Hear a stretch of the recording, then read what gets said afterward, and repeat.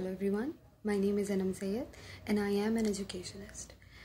I work with an organization who are working for the development of youth in education and capacity building.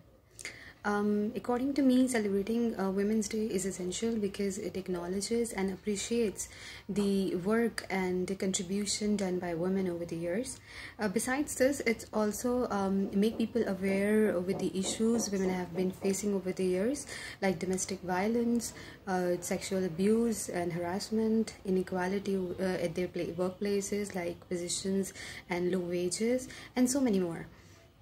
My vision for younger women in Pakistan is to see them becoming more independent, breaking the norm and stereotype thinking, and taking step for their life and pursuing what they want to do for their future.